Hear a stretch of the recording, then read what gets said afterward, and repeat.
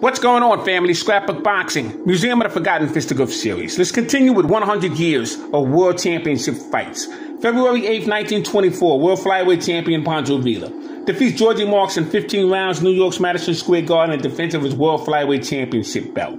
Now, who was Georgie Marks? He was born December 28, 1900, United Kingdom. He died February 5, 1933. He was 32 years of age at the time of his death, and he would reside in Los Angeles, California. Now, he stood 5 foot 2 inches. He was a bantamweight. He had a 69-inch reach.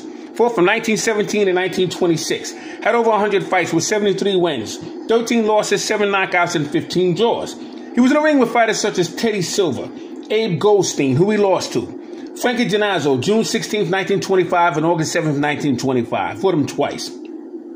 Tony Canzaneri, September 20th, 1926, lost to him in 6 rounds. Pete Cerramento, very good Filipino fighter, an outstanding one at that, lost to him September 23rd, 1925. Now, I rank Pete Cerramento, along with Pancho Villa, Little Flash Olarte, and a very good fighter of modern day. His name is Manny Pacquiao. It was interesting because a lot of them were southpaws. They were all champions. They were all dynamic fighters. So Pancho Villa would defeat Georgie Marks February 8, 1924, in defense of his flyweight championship belt in New York's Madison Square Garden. Friday, February 15, 1924, America's light heavyweight champion Fighting Marines, 26-year-old Gene Tunney, defends his crown against 27-year-old Martin Berkey. 15 rounds, New Orleans Coliseum Arena. Now, the referee was Al Wham Scans. 15-round decision was given to the Fighting Marine, Gene Tunney. Now, who was Martin Berkey? Now, Martin Joseph Berkey was born September 10th, 1896 in New Orleans, Louisiana. He died September 18th, 1978. He was 82 years of age at the time of his death, and he would reside in Louisiana, New Orleans. He stood 6 foot 3 inches. He was a light heavyweight and had a 79.5-inch reach. Fought from 1919 to 1929. Had a total bout career of 87 fights, 52 wins, 26 losses, and 23 by the knockout route. Now, he would fight a fighter by the name of George K.O. Brown. Very good fighter he was. Defeated him in 15 rounds. Al Ricci, 15 rounds. George Chip. And George Chip was a middleweight champion who would defeat Frank Klaus. He also had a brother by the name of Joe Chip, who would knock out Harry Greb. Was also in the corner, Jack Dempsey, 1919. Toledo, Ohio, when he was against Jess Willard. And the thing about it, what was very interesting about that fight, Martin Berkey would lose that fight because he quit. He couldn't continue because of a broken bone in his chest from a straight right hand from George Chip. Would also be in the ring with Bob Martin. Pillsbury went to Garden. Bob Martin was the heavyweight champion of the AEF. Was also in the ring with Chuck Wiggins 3 times and lost to him 3 times. Billy Miss out of St. Paul, Fred Fulton, and Johnny Risco. He was known as the Cleveland Baker Boy or the Rubber Man. But also found himself in the ring with Bill Tate, Harry Greb, who he lost to, and Jimmy Delaney. So the Fighting Marine, Gene Tunney, would defend his America's Light Heavyweight Championship belt on the night of Friday, February 15th, 1924. Against Martin Berkey. March 14th, 1924. Light heavyweight of Bridgeport, Connecticut, 23-year-old Jack Delaney. He had a very good scare against Paul Berlenbach. Because Paul Berlenbach was from Queens, New York. He was a light heavyweight champion when he defeated Mike McTeague. And Paul Berlenbach was 23 years old in his fight. He was on the floor in the 4th round in New York's Madison Square Garden. But Paul Berlenbach would be dropped 3 times. And what was interesting, he would gather himself, survive for the final 15th bell, and he would remain champion. But in 1926, which I'll show you later, he would wind up losing to Jack Delaney. And Jack Delaney would wind up becoming the world light heavyweight champion. Now, who was Jack Delaney while we're on the subject? Arvelia Chapani, called him Bright Eyes. He was born March 18th, 1900. And he died November 27th, 1948. He was 48 years of age at the time of his death, and he would reside in Bridgeport, Connecticut. Stood 5 foot 11 inches. He was a light heavyweight and had a 73.5-inch reach, and he fought from 1919 to 1932. Had a fight career of 88 wins. 73 of those wins were by decision. 11 losses and 43 by the knockout route. Let me correct that record, because it's in my mind. It's 88 total bouts, 73 wins, 11 losses, and 43 knockouts. And he was in the ring with fighters such as Maxie Rosenbloom and Tommy Loughlin, Phil Johnson, who he stopped in 2 rounds. Phil Johnson was the father of Howard Johnson. Howard Johnson was in the ring with Archie Moore 6 times. He would win 1 and lose 5 to Archie Moore. But we'll talk about Phil Johnson, who was the father of Howard Johnson, a little further on in the series. They have a very interesting correlation between those 2 men, although they were father and son. It was because they were father and son what makes it so interesting. And he was also in the ring, Jack Delaney, I'm referring to Jack Sharkey, Tom Heaney, and Mike McTeague, along with a few others. He was a very good fighter, and we'll be discussing him a little further on in the series. Friday, March 21st, 1924. Bantamweight Al Goldstein, 25 years old. Abe Goldstein. He defeats world bantamweight champion 25-year-old Joe Lynch, 15 rounds in New York's Madison Square Garden, to become the new world bantamweight champion and a New York SAC bantamweight champion. Now, Goldstein was 5'5". He had a 64-inch reach.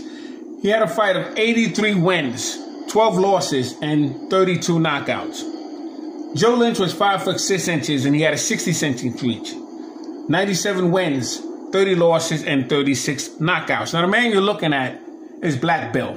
Fantastic fighter. I'm going to get into Black Bill's career as we move on into the series.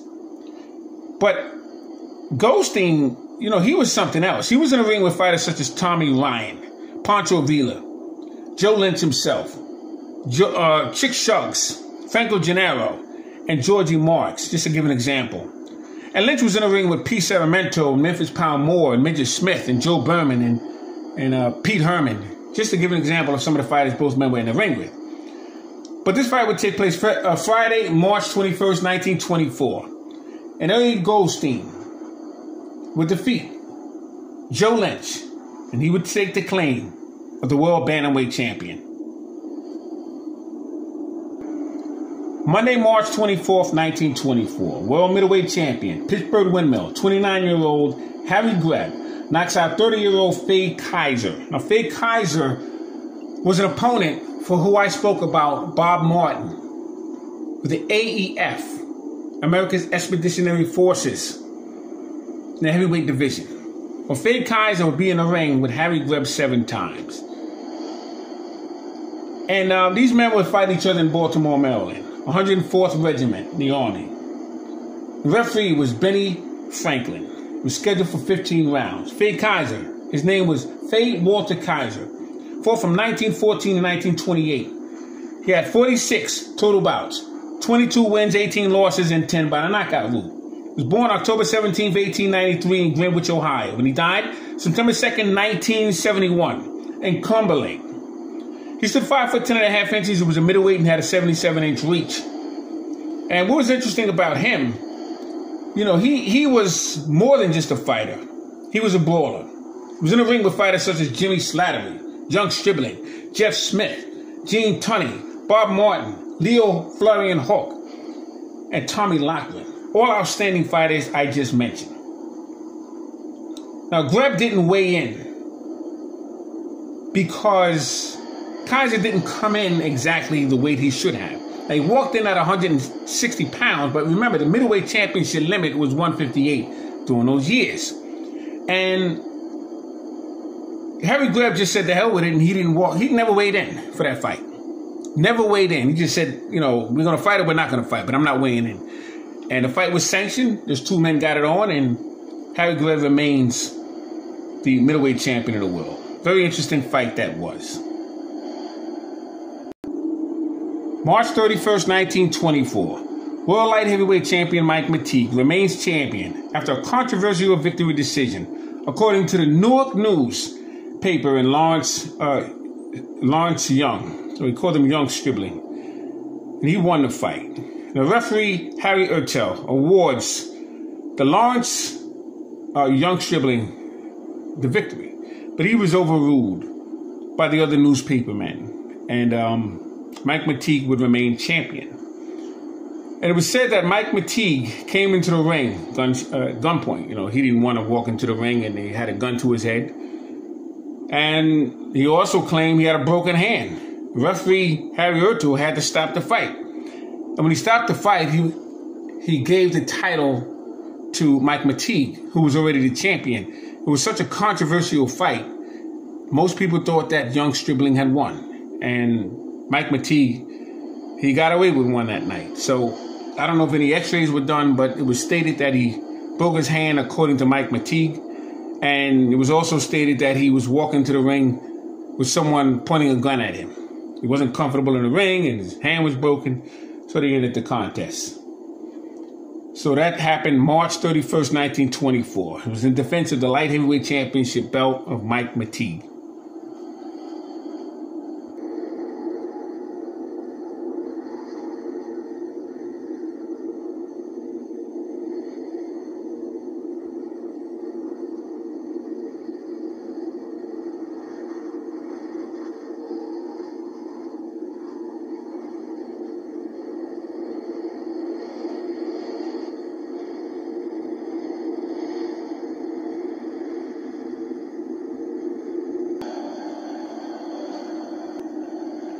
May 30th, 1924, World Flyweight Champion of the Philippines, Pancho Villa defeats Frankie Ash after a world-class 15-round boxing lesson in Brooklyn, New York. It's at the Henderson Bowl. And he will remain the World Flyweight Champion. Now, who was Frankie Ash? He was born June 27th, 1898. And he died May 2nd, 1973. He was 74 years of age at the time of his death. He was a flyweight. Now, total bouts of 140 fights. 80 wins, 42 losses, 15 knockouts, and he was stopped 9 times. Now, he fought from 1914 to 1933. He was in the ring with fighters such as Kid Francis. Very good fighter was Kid Francis. I got to do a profile on him. Panama Al Brown, another dynamic fighter he was. Corporate Izzy Swartz and Johnny Buff, just an example of some of the fighters that Frankie Ash was in the ring with. But let me just show you Panama Al Brown. We're going to be going through his career, you know, during the course of this series, but let's take a look at Panama Al Brown for one moment. Now here's Panama Al Brown. I'll break down his career and his profile when we get to him a little later on in the 1930s. But Panama Al Brown was some fighter. I just thought of him, so I said, let me show him to you. But a dynamic fighter, very good bantamweight, was Panama Al Brown. Monday, June 2nd, 1924. World welterweight champion, 22-year-old Mickey Walker defeats Philadelphia lightweight southpaw, 25-year-old Lou Tendler. It was in a 10-round affair at Philadelphia Shrine Park. And Mickey Walker will remain the world welterweight champion of the world. Now remember, Lou Tendler, who was a southpaw, went at it with Benny Leonard. That was some fight. And Benny Leonard had broke his hand in that fight because it was very unorthodox for him to try to handle a man like that, because quiet as it's kept, a lot of the old-time historians always considered Lou Tendler the greatest southpaw. Now, obviously, throughout the years, you had other southpaws, Michael Nunn and others. Terrence Crawford, when he reverses his stance, is a very good southpaw.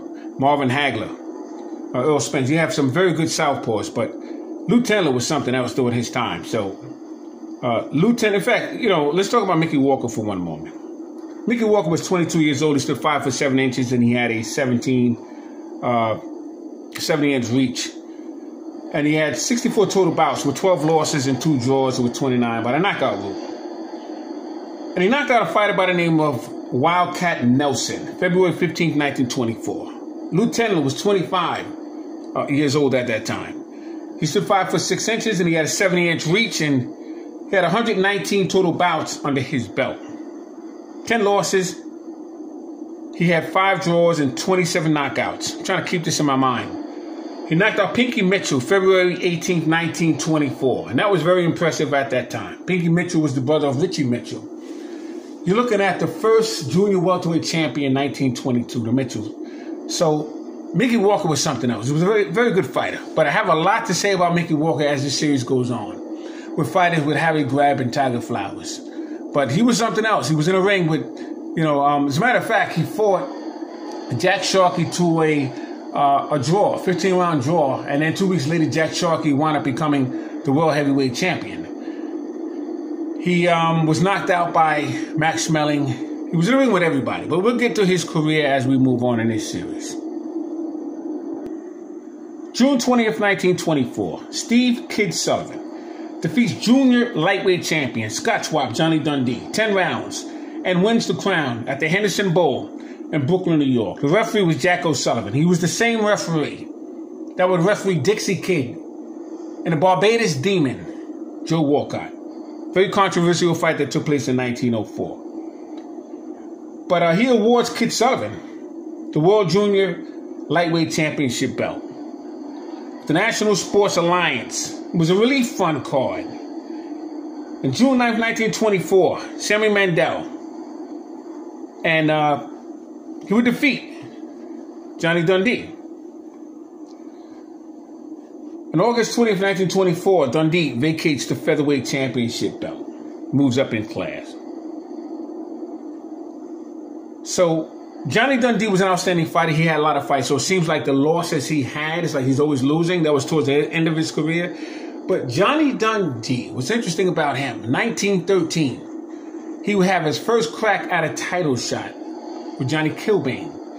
And Johnny Dundee was about 18 years old at that time. And 1923 was when Johnny Dundee would get his next opportunity, 10 years later. Johnny Kilbane would remain champion for 10 years, but he would never fight Johnny Dundee again.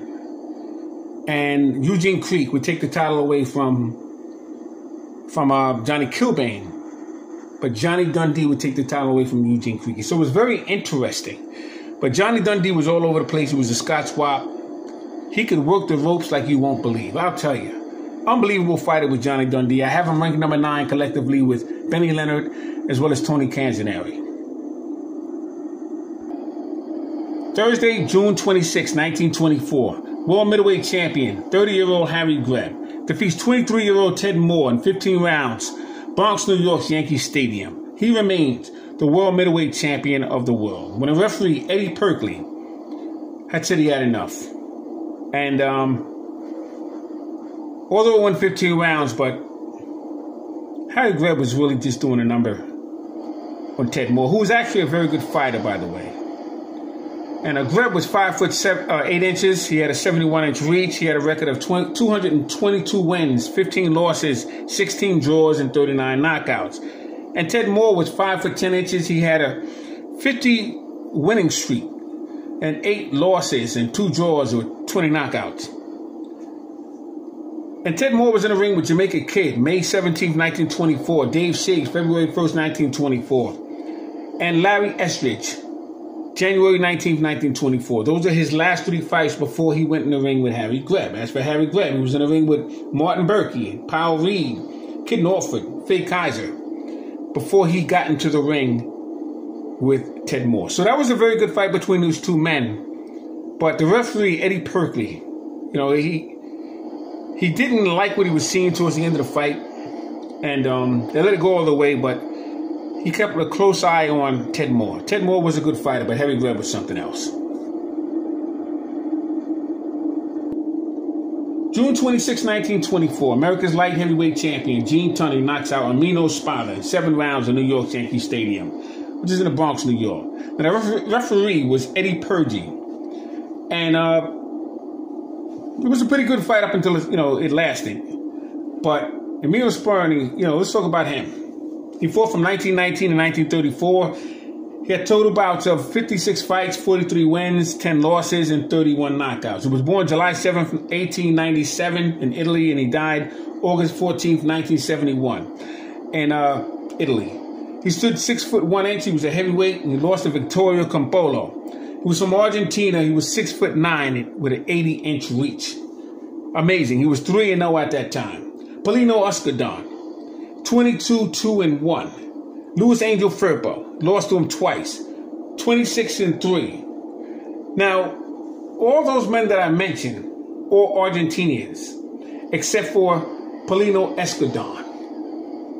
He was from Spain. And the thing with Paulino Escudon, he would be the fighter. We'll get to that. But Max Schmeling would watch Paulino Escudon face Joe Louis. And he saw that Joe Louis's arm kept on dropping, his left arm, every time he would jab.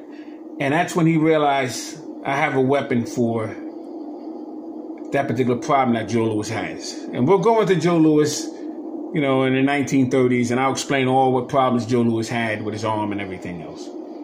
But it was a fighter by the name of Perret van der Veer. I always have pronouncing his name. Perret van der Veer.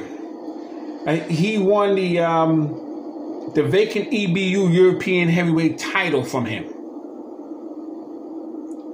Did Amino Spada. So that was an opportunity for him to get somewhat of a title, but he couldn't get the America's light heavyweight championship belt from Gene Tunney, June 26, 1924. Now let's continue. July 24th, 1924, America's light heavyweight champion, 27-year-old Gene Tunney knocks out 30-year-old Orchard man George Compartier, 15 rounds in New York's Polo Grounds. 30,000 excited spectators. George Compartier was dropped by Tunney in the 10th round. He was dropped 3 times, and Gene Tunney, he was 6 foot and he had a 76-inch reach, and George Compartier was 5'11" and he had a 73-inch reach. Just take a look at that fight, because that was very impressive. As a matter of fact, it was that fight that would, let everyone know that he was ready for Jack Dempsey, when Jack Dempsey would make a return to the ring. So here you have Gene Tunney facing the Orchard man, George Compartier. George Compartier is the one stretched out on the ground. The referee is telling Gene Tunney to give George Compartier some room. He didn't have to go to a neutral corner yet. That didn't take place until 1927, when Jack Dempsey had put it in the rule book. But the man who had knocked down a fallen fighter had to go to a neutral corner. And we'll get into that in 1927. But you can see the referee escorting Gene Tunney over to his corner, because the fight is now over and George Compartier is staggering on his own, trying to get up. Tunney's victory over Compartier.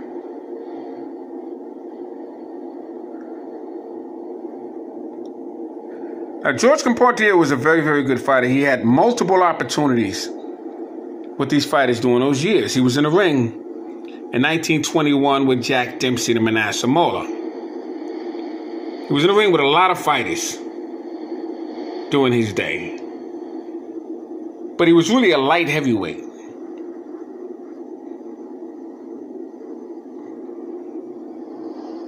Here you have George Compartier on the scale and Gene Tunney on the right looking in.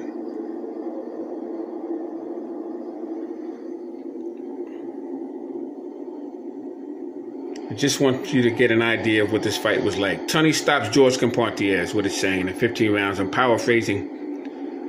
Frenchman's claim a foul was ignored. So he tried to claim a foul against Gene Tunney. You see, George was floored 3 times by Gene in the 10th round.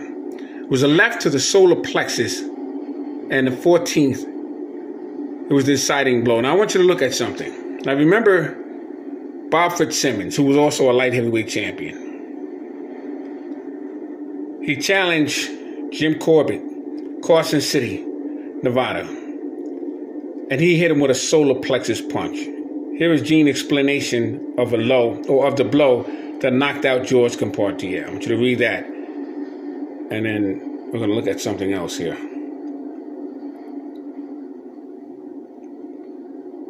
George shoots his right.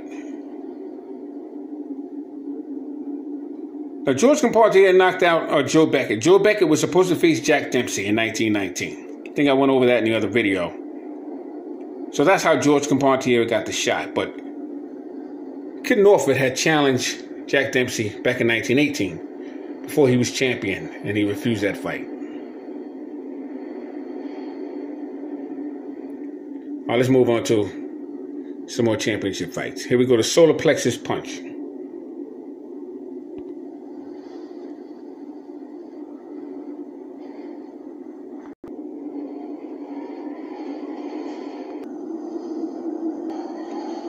On August 11th, 1924, World Lightweight Champion Ghetto Wizard Benny Leonard had his hands full in the 10th round, no decision contest, against Powell Morgan. Benny Leonard remains champion. That was some fight between these two men, but he defended his World Lightweight Championship crown.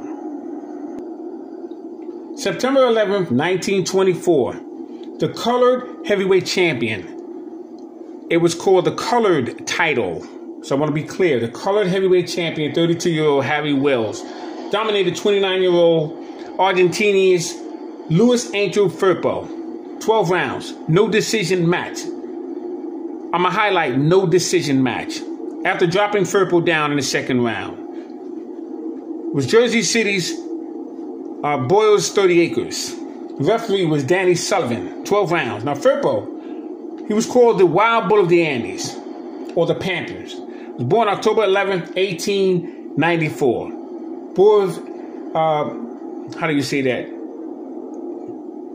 The Andes. Buenos Aires. He died August 7th, 1960. He was 65 years of age at the time of his death. And he stood 6 foot 2.5 inches. He was a heavyweight and had a 79-inch reach. He fought from 1917 to 1936. Had a total bout career of 36 fights, 31 wins, 4 losses, 29 knockouts, and he was stopped a few times. Now, Harry Wells was 32 years old. He stood 6 foot 2 inches, and he had an 84-inch reach. Luis Angel Firpo was 29 years old. He stood 6 foot 2.5 inches and had a 79-inch reach. I want to show you the fight between these two men. What was so unjustifiable about this fight was that Harry Wells was promised a title shot with Jack Dempsey in 1924. In fact, they had a legal contract. Everything was signed and ready to go. And Tex Fickard had taken the blame for that, stating that he was going to have to fight in Jersey City. But he spent so much money on that stadium, he didn't want another riot that happened, in 1910 with Jess Willard and, Jim Jeffries and Jack Johnson. I have to stop misspeaking here. And that was very interesting because Tex Fickard wanted to fight, but Jack Dempsey really didn't want to fight. So Tex Fickard had taken the blame for not making that fight come off. And there were so many excuses that was made. But I say that to say that Joe Jeanette had faced all the opponents that Jack Dempsey fought from Firpo on. He defeated them all. And Jack Dempsey never gave him a shot. Dempsey would retire for a few years. He would come back in 1926. And he would face Gene Tunney, and he would lose to Gene Tunney, Philadelphia. We'll get to that. Meanwhile, Jess Willard had spoken to Jack Dempsey because he sparred with Harry Wells. And Harry Wells did a job on Jess Willard. Well, Luis Angel Firpo also faced Jess Willard. He dropped Jess Willard, and he defeated Jess Willard.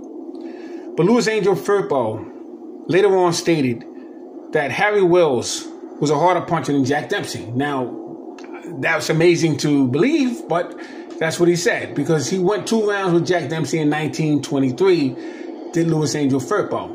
And both those men went down a total of 9 times. It was incredible. In the first round, Dempsey went out of the ring. I showed you that in a previous video. But eventually he would wind up losing to Jack Sharkey. He was just, past his prime at that point. And they say that he was getting handled pretty good by Jack Sharkey. But they got him for excessive holding, and for that reason, they stripped him of his colored heavyweight championship belt. So it was total injustice all the way around. But let's take a look at that fight between Harry Wells and Luis Angel Firpo. Now, Firpo wasn't a bad fighter. He wasn't a great fighter. He was kind of clumsy, but he was not a bad fighter. Here you see him with Jess Willard.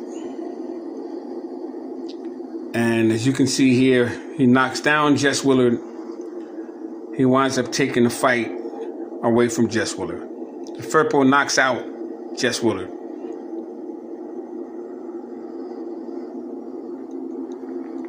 All right, let me show you. I have a black boxing scrapbook, 2 of them, 1,000 pages each, 2,000 front and back, 4,000 pages of nothing but black fighters. Let me get that book out. Now I'm going to end this video and start another video and and continue with 1924. My goal is to try and get to 1929 by Friday. But I just want to show you this fight right here. This is between Harry Wells and Louis Angel Firpo. And as you can see here, Louis Angel Firpo is knocked down by Harry Wells. Second round. He gets up clumsy and he staggers. But yet, they make it a 12-round decision. And Harry Wells handled Firpo the entire fight with no problem. And I want to show you how that's unjust. Let me show you in one moment. Now here you see Firpo hitting the heavy bag. This is a different book that I'm showing you. Believe it or not, half of this book is Louis Angel Firpo. Would you believe it? But this is Firpo. Takes a bad beating from Winard. And look at this one. Firpo knocks out Spala, 14 rounds, one of errors. And that's the same fighter that Gene Tunney had defeated. And I show you this because with Firpo, he was given an opportunity either to win or lose a fight. There was no decisions. And with Wells, they ruled it as a no decision. Because they didn't want to give the victory or make it seem that there was something not going on right in that